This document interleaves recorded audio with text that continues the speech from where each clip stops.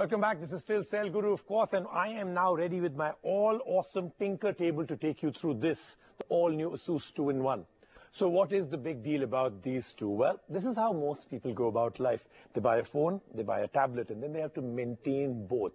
Charge both devices at night, make sure that they are perfectly synced, documents on both, pictures on both. Kind of a nightmare, right, to do that. Well, ASUS thought, let's make life simpler and more economical. They got a phone, nice phone, pretty average specs, middle of the line specs, and then they give you this, a dumb tablet. It has a screen, it has a battery, and that's pretty much it. So what do? You do this. You put the tablet down, look at it and say, what's the big deal? Then you turn it around, and there's a notch at the back that perfectly takes this. So I'm going to put this here. So this is, of course, the phone. And as I put it in, fits perfectly. I put it in, I'll turn it around, and it vibrates, and you've got a whole tablet for yourself. So why do I think that ASUS has got it right this time with this generation of this 2-in-1? That's because of the price. At 15,000 rupees, it actually makes sense. Think, the price point earlier used to be so expensive, you could go and buy a full tablet and a phone and still save some money. This time, they've got it right. So a full review, plus joining me, Rannvijay Singh. The PadFone series is an interesting proposition. It aims to give you the best of both worlds. A 7-inch tablet mixed with a 4.3-inch smartphone. The question is, does it succeed? And more importantly, is this a better proposition than a standalone tablet and smartphone? As you might have guessed from the description, the PadFone is actually two devices in one. A 4.3-inch smartphone that features a compact form factor that is easy to grip and hold, given its relatively small size compared to the other smartphones, is pocketable too. The phone features a metallic strip at the bottom of the display on the front, with 3 capacitive buttons on the top of the strip. A minor gripe here is that the buttons are not backlit.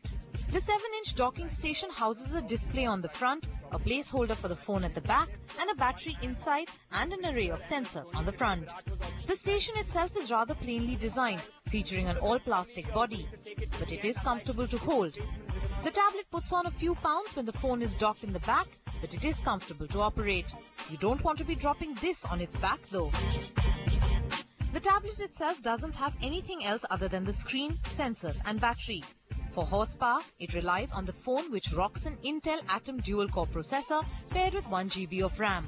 And the performance is quite good for the most part. The processor has no trouble chomping through ASUS's customized skin on top of Android 4.4.2 KitKat. As far as skins go, this is not too bad. What remains to be seen is whether the update to the 5.0 happens in the near future.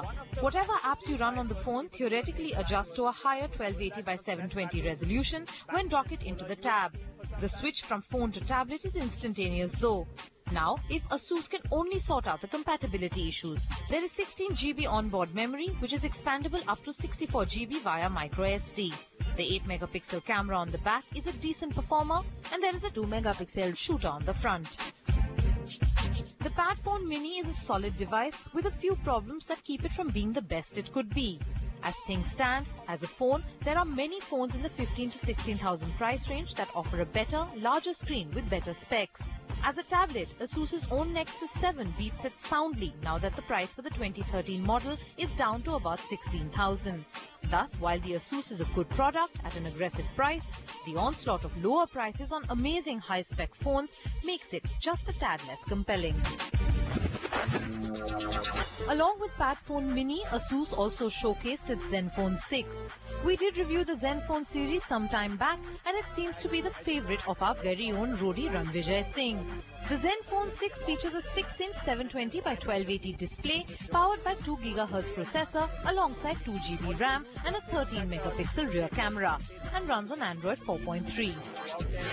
I promised to you in studio, we've got the man, the machine, slightly battered right now, but it is still Rannvijay, and we're going to find out from you what ASUS has done very well with their new sub-brand ZenFone, right? I mean, they've really captured the market very well. So everybody's happy because you've got to get in a great product at a great price and give the competition a run for their money. It's great for the business, it's great for technology as a whole. So before this, I was not an Android user. So for me to come and I switched it on, I loved it from the word go because the display to start with is amazing. A lot of the features like that like taking a selfie, taking a picture. Here, a lot of times your fans want that one picture for you to tweet. You know how good they feel if you tweet somebody's picture. This is called my famous island question, okay?